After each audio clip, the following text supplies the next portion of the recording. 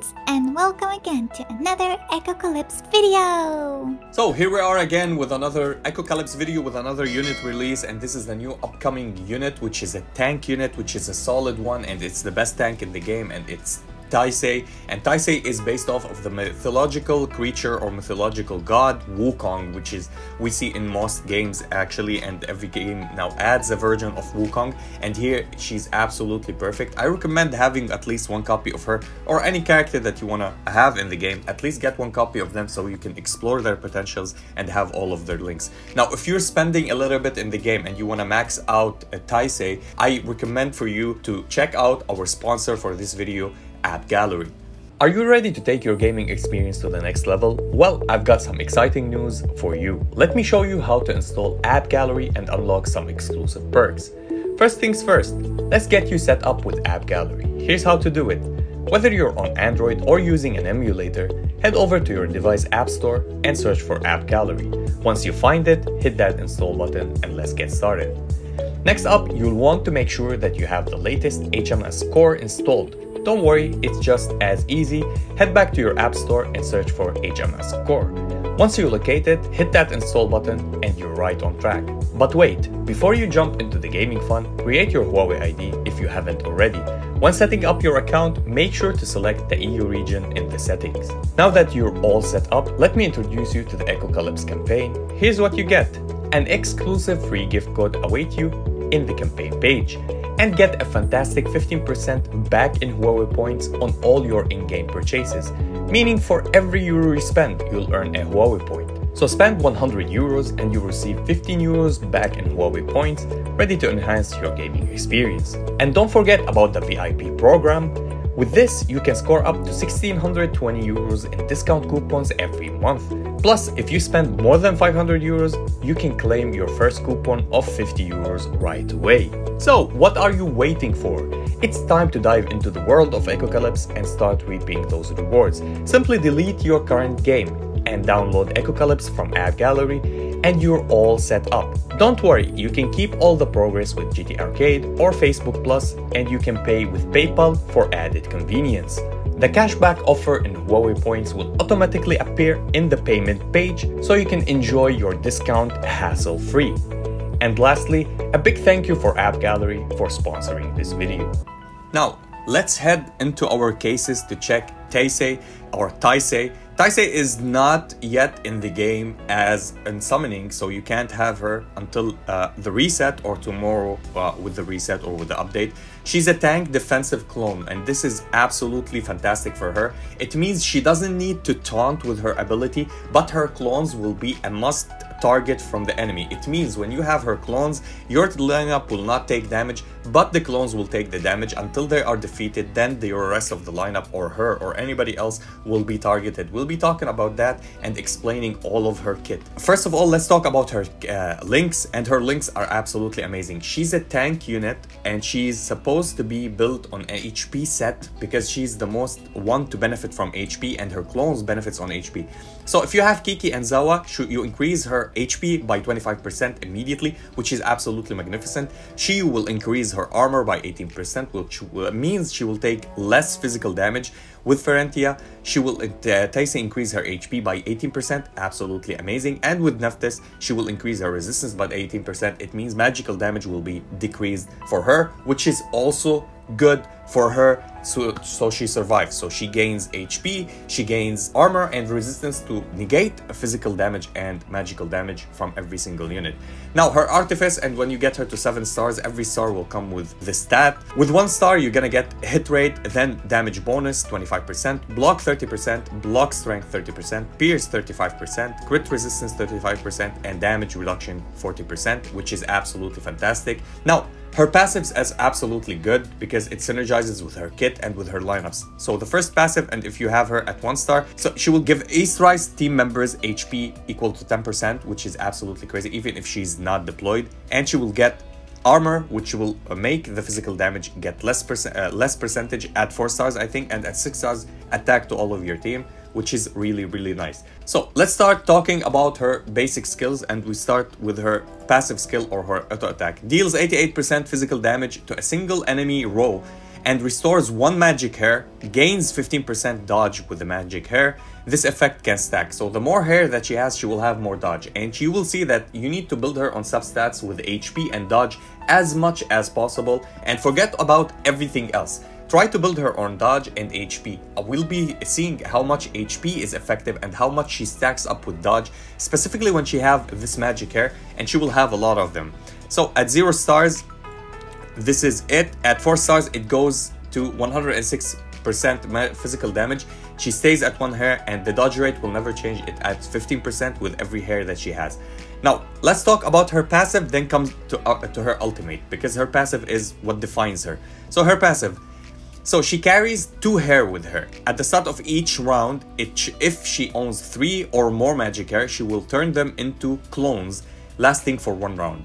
And if you get her to augment 6, which everybody will have, she will carry 3 magic hair at the start of the battle. If she possesses no magic hair at the end of each round, she will immediately gain 1 magic hair back. So she will have always this dodge rate, which will keep you always safe. And dodge, if she dodges, even if it's 1% and it triggers, this dodge will remove all the damage taken. So if an enemy hit you and you dodge, you will not take any kind of damage. At the start of each round, if she owns 3 or more magic hair, she will use them to get 1 clone. When summoning clones for the first time, increase ally damage reduction by 10% for 1 round. So every time she get a clone out for the first time, she gives you this damage reduction and attack boost by 10% for 1 round, which is absolutely perfect. Now let's talk about her ultimate. So she deals 179% physical damage to an enemy row. She plucks magic hair from her body, transforms them into clones. Clones last for 1 round, only 1 round. But she can do that every time that she has 3 hairs, or when she does her ultimate. So when she does her ultimate, she will get a clone. When she has 3 hair, she will get a clone. Clones have different effects based on amount of hair magic spent on transformation. So at 1 hair has a 15% of Taisei max HP. When Taisei takes direct damage, her clone tank the damage first. It's only protecting her if she has 1 hair. Okay, when she has 2 hair, has 50% of Taisei max HP. When Taisei or her nearby allies take direct damage, her clones tank the damage first. What does nearby allies mean? It means when her lineup on the same lineup, the units that are with her. So if she's on the lineup on the front, on the tanking position, or on the main lineup but on the front, and there's 2 units beside her, these 2 units will be the ones that will be protected by the clone. If she's on the backline, the backline units with her will be the ones that are protected. This is what nearby sees or means.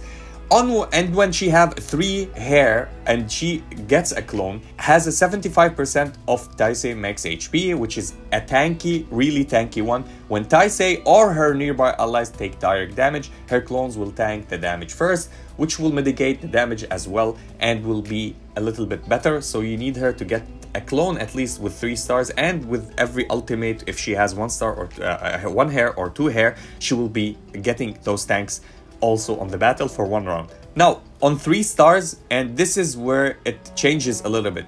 So it's the same things, but the numbers goes more and more. So but she has something else. So get clones for 1 round and grants allies 50% chance to dodge 1 attack for 2 rounds. 50% chance is absolutely great. It's super effective on your lineup. All your allies will have a 50% chance to dodge 1 attack. But this buff that you will have is for 2 rounds. So if you didn't get attack this round and you got attack the second round, she still carries this 50% on your lineup, which is absolutely good. Now magic hair transformation. Now the first clone will be having 21%, the second one 70%, 90% for the second one has 90% of Taisei max HP and 20% dodge rate. It means this clone can dodge damage from a unit and take damage from another unit, which is absolutely good actually. And when Taisei or her nearby allies take damage, her clones tank the damage. Absolutely perfect. Now at 7 stars, her damage will increase, of course, and she will grant allies 100% chance to dodge 1 attack for 2 rounds. It means if an enemy attack you, the first attack will be negated because of the dodge, and the second attack you will start taking damage unless she will have the clones. Now of course her first clone will have 30% of her max HP, and then the second clone will have 100% of her max HP. It means another unit or another clone or another version of her, so it will have all of her HP will take a lot of damage. So this is why you need to build her on max HP as much as possible. Now the third one, which is absolutely crazy now, she will have 150% of her max HP on that clone, which means it's almost her full HP and half of it in addition also for that clone, which will be super tanky. At least they will not get her defense or resistance or whatever, they will get only her HP, which will make them a dummy actually to take damage, which is absolutely great as well. And 50% dodge rate, which means they will dodge if they take an attack. So imagine they take an attack, they dodge it, they take another attack, they dodge it. With your RNG, this could be absolutely crazy. When Taisei and her nearby allies take damage, her clones will take the damage first. An absolute monster of a tank, in my opinion. That's really, really great. Now, let's go and check her leisure center upgrades. So we're gonna go to the complex, to the leisure center, and go to this tree. So in the bottom left, we have the fire beacon, and we have Taisei, and Taisei is here, and we're gonna get her activate, which is somersault cloud. And what does this have? Now, if you unlock it immediately, when a clone reaches 0 HP for the first time, Taisei recovers 1 rage and prevent the enemy case with the highest accumulated damage from recovering rage for 2 rounds. So it means the enemies will not recover rage for 2 rounds with her, and she recovers 1 rage. Now she gets 2 rage back if you get her to level 15, which is easy actually to get, because you have these 2 units that we always have. They're free to play, Yangling and Dosen, and you will get them. At least I have them at 25 right now. So at 25, what does it give me?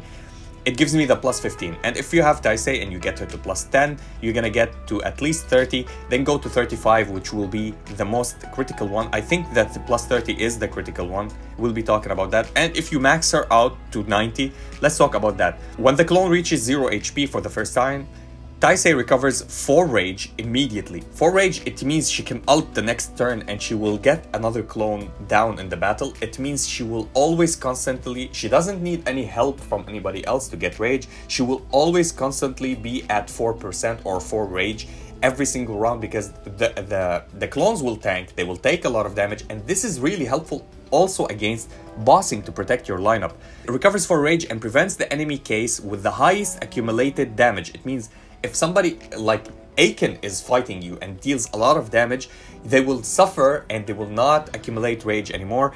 So from recovering rage, and suffers 50% damage reduction for 2 rounds. It means they will deal 50% less damage. This is what the damage reduction means, which is absolutely fantastic. It's for 2 rounds. 2 rounds is huge. If 1 round was OP, 2 rounds is huge. This is what makes her a more tanky and protective to her lineup. So she's a unit that, in my opinion, she's a must-have. Now let's go and check out her vibration arms.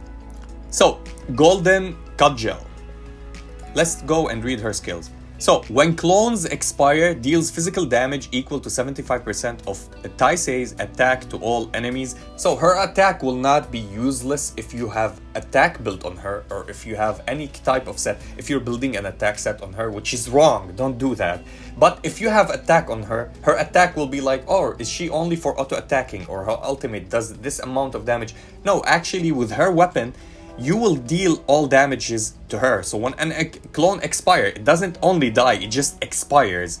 So if it dies or if it expires, you will deal damage to all enemies. It means if they kill your clones to kill the lineup, they will take damage. If they don't kill your clones, they will not be able to kill your lineup, and you will deal even more damage, which is absolutely fantastic. Now, at 3 stars, it becomes interesting, because at 3 stars, at the start of the battle, Taisei gains a shield equal to 20% of her max HP. If you have the weapon on 3 stars, she will gain a shield by herself. It means she doesn't need a shielder. She doesn't even need a healer. She doesn't need anybody on her lineup. She needs only to be built on dodge, on max HP, and have her weapon at 3 stars, and she's already happy, already standing there. Fighting alone trying to protect all of your lineup. And it goes crazier. If you want to go and check it, it will deal damage equal to 150% of her max HP if you max it to 5 stars, and she will gain a shield equal to 30% of her max HP, which is absolutely crazy. This is why we're talking about max HP all the time on her. The set that you need to build her on is the set of the golden one. If we go and check my lineup, I have a set like this. If I want to change my leader, I don't want to play stuns or whatever, this is as free to play. You're gonna get the leader at 7 stars. This is why he's the most built for me. HP set will give her a lot of attack boost, a lot of everything else. So if we check the stats of the set, she will get flat HP, then 8% HP bonus, then block, then dodge, which was absolutely fantastic for her as a tank to have all of these stats. Now, one more thing, if you want to build her up even more crazier, you can go and use her chimeras. Now, on the chimera, you want to get her as much as possible with max HP. So here I don't have, but I have dodge. So if you have substat with transmuting your chimera, or you're refining your chimera, you want something as this, dodge here and dodge here. The more dodge that you have, block, resistance, whatever, it's HP and dodge is the most thing that you want to build her on. Dodging will help her a lot. She will have passively dodging, and she will increase her dodging by her own passives and her own skills. And max HP will help her a lot. If you have anything else to benefit with max HP, let's see, HP bonus 20.8%, which is absolutely crazy on her if you want to use her and get these substats. So rerolling for your substats and doing desperate operation to max out this unit will be most handful. And that was it for our review for Taisei. Let me know your in the comments section. What do you think about her? Are you gonna summon for her? Are you gonna build her? And thank you again for App Gallery for sponsoring this video. All the links are down in the description to go and check them, and how to download and how to install App Gallery. If you enjoyed this video, please like and subscribe. If you didn't, we thank you for watching. And as always, stay frosty. Peace.